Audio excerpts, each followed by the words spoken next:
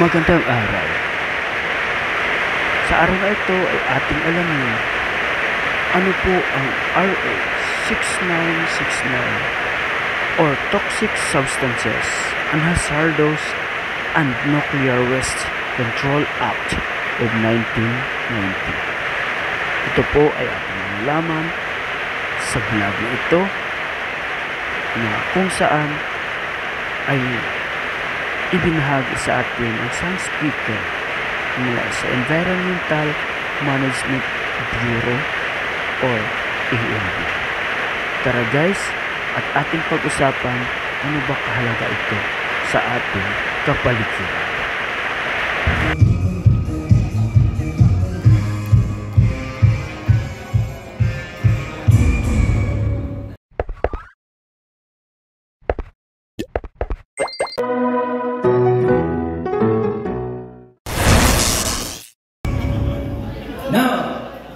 Good to be back in the previously Manood kay sige na virtual meetings, virtual na webinars.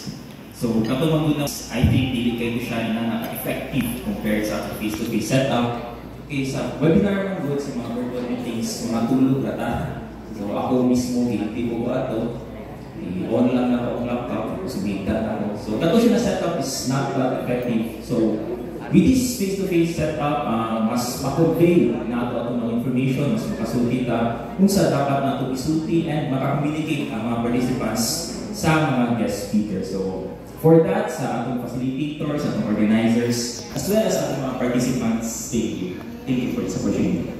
Now, for this session na atong discuss is R.A.6969 or Toxic Substances and Hazardous and Nuclear Waste Control Act of 1990. So, magpasalamat kay ko ganina kay ma'am kay na-mention niya ako sa yung recap na important na ato i-manage properly atong mga waste. Atong mga mention ni ma'am ganina na containers atong mga pesticides, atong mga herbicides, insecticides. Kato siya is at least nakahatag si ma'am glimpse kung sa dapat i-comply ninyo as farmers. So, kato siya na-mention ni ma'am earlier, muna siya actually atong i-discuss anim na environmental law ng R.A.6969. So, for this session, atong goal is makabalutan kung sa hazardous waste, kung saan nato pag-manage ang atong hazardous waste, kung sa itong mga hazardous waste na pwede nato ma-generate based sa inyong operation, and kung saan pag-apply. So, maghatag lang po overview kung saan pag-apply itong mga permits na kailangan ninyo i-comply. So, that being said, proceed ta sa atong discussion. R.A.6969, isa yung title. It is an act to control toxic substances and hazardous and nuclear waste, providing penalties for violations thereof and for other purposes. So, na siya yung short title in section 1, which is Toxic Substances and Hazardous and Nuclear Waste Control Act of 1990. So, mura na yung short title bali sa akong balakod. Section 2, Declaration of Policy. It is the policy of the state to regulate, restrict, or prohibit the importation, manufacture, processing, sale, distribution, use, and disposal of chemical substances and mixtures that present unreasonable risk and or injury to health or the environment, to prohibit the entry, even in transit of hazardous and nuclear waste and the disposal. So very long ang iyang ang sentence sa section 2. However, generally speaking, ang pasabot ani na palaog is that kaning R.A.6969 is anything that involves chemical substances nato, hazardous waste, and nuclear waste na nagasulod o nagagawa sa territorial jurisdiction sa atong country. So inana na siya, very basic, tanan substance, chemical substances, hazardous waste, and nuclear waste na nagasulod o nagagawas sa Pilipinas. Inana na siya. Scope. This act shall cover the importation, manufacture, same sa section 2, no? As well as the keeping or storage and disposal of hazardous and nuclear waste into the country for whatever purpose. Again, same lang sa ako na-mention earlier, anything that involves lang siya sa mga hazardous waste, chemicals, and nuclear waste. Ana lang. Muna siya ang basic framework sa atong R.A.6969. Now, Ladies and gentlemen, ang mother law, R.A.6969, iyang IRR, which is DAO 1992-29, tapos under sa DAO 1992-29 na atay kaning Title 2, which is Chemical Management, and Title 3, which is Hazardous Waste Management. Now, basin matingala mo no, earlier na mention ako na ang RA6969 is nag-talk po siya about nuclear waste. Now, ano din sa atong slide, tuwa na ni Kapo, chemical management lang and hazardous waste management. Asa si nuclear waste? Si nuclear waste magod is dili na si ENB ang nag-regulate. That is why, dili sa itong presentation, duha lang itong discuss. Ang nuclear waste magod is lahi na government agency ang nag-regulate, which is PNRI of the OSP. PNRI meaning Philippine Nuclear Research Institute. So, sa atong case, for the sake of discussion, kanilang duha ang atong i-discuss. More so, for this discussion is, dili tayo na ako i-discuss in depth ang chemical management. Nga no, although applicable sa inyong hani, nagagamit mo og chemicals, pero dili magod si ENB ang nag-regulate sa chemicals na ginagamit ninyo. Another government agency, lahi na government agency ang nag-regulate ana. That is why, dili kayo mag-discuss in details aning Title 2. However, mahatag na ko glimpse, mahatag na ko overview kung sa'y naas atong Title 2 Chemical Management. Sa karon na session, ato yung i-focus is kaning Title 3, which is Hazardous Waste Management. Kaya sure ko, mao jud ni ang murag naatay issues and concerns. So dili ta mag-focus kung asa tong mas applicable sa inyo ha. Kaning Title 2 is dili siya applicable sa inyo pero relatable siya. So Title 2, so kita, chemical management. First is we have the Philippine Inventory of Chemicals and Chemical Substances, or kanang ginatawag nato na PICCS or PICS in short.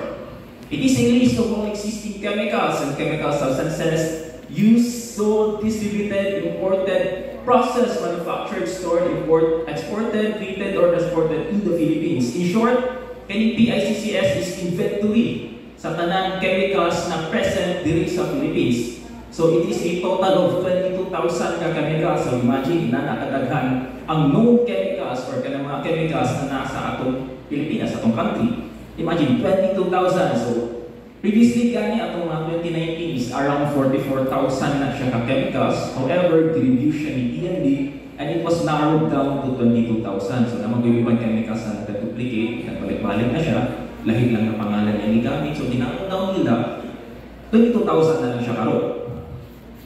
Next, if chemicals are listed in PICS daw but not in PCL and CCO, there is no need to notify or comply with clearances and other permitting requirements from the NREMP. So, di na kayo nato na siya i-discuss yun. Data next is, this includes the chemicals under NASTI 9 and Dirty Dozen, which were previously used as pesticides. Ladies and gentlemen, kaning NASTI 9 and Dirty Dozen are katong ginatawag nato na persistent organic pollutants. O kani sila, NASTI 9, sa pangalan palang daan, pasubutan na 9 sila kabuo. So, na-determine na 9 ka-chemicals na determine nila na nag-pose of risk sa atong environment as well as sa human health. Muna, gitawag nila NASTI 9. Tapos, kanang Dirty Dozen, again, same sa ako na mention earlier, sa pangalan palang daan, kita nato na 12 na sila kabuo. So, kanang Dirty Dozen are 12 persistent organic pollutants na na-determine nato na nag-pose of risk sa human health and environment.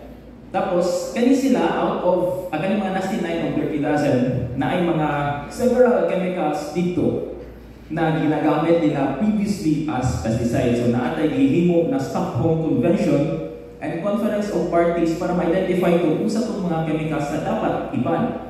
So, kani sila na nasa table nato is mo siyang mga chemicals under NASTI 9 and 30,000 na ginagamit previously as pesticides. So karon giban na sila atong Stockholm Convention ay ginalak na to last 2001 and katong Conference of Parties on 2009. So kani sila based na katong convention na nahitabo COP na Conference of Parties na nahitabo, iban nila ni sila kaning mga chemicals under atong NASTI 9 and 30,000. Hence, dili na nato siya pwede gamiton as pesticides or di na natin siya pwede gamiton in general. So sa itong mga chemicals, we have aldrin, chlordane, deltrin, endrin, heptachlorine, DDT. I guess, murag familiar mo aning ko ano? Dagan kayo ka-familiar aning DDT. Grabe niya siya kasikat. Previously, ginagamit nila as pesticide. I remember, mga elementary days ko, nakapato siya sa mga textbooks sa elementary schools about aning DDT. However, at 2001, ngayon muna sa akong convention, di ba na siya? Hence, di na pwede gamitin sa DDT as pesticide. We have kaning alpha, hexachloro, cyclohexane, etc. So kani sila, banned na. So hopefully, what na din nagagamit ani karon as pesticide sa ilang operation. Again, anatay sa kung fix ni ay naatay na tawag na exemption. Kasi pa sa exemption. Kani sila mga substances, non-chemical substances, kasi na kaya mga non-chemical substances, di nato siya makita sa peats, mga naturally occurring substances, mga mixtures, radioactive substances, there na ato nang i-highlight, ladies and gentlemen, na pesticides, ako din siya emphasize kay kung siya pasabutan ni. Now, since nakabutan o exemption daw siya sa peats, di pasabot na wala na siya sa peats. Ang pasabot lang aning answers is that ang pesticides is makita niya kung natot na siya sa peats, however, dili si ENB ang nag-regulate. Kaya naman peaks nato is ENB magod ang naghimo ng inventory sa tanang chemicals nato.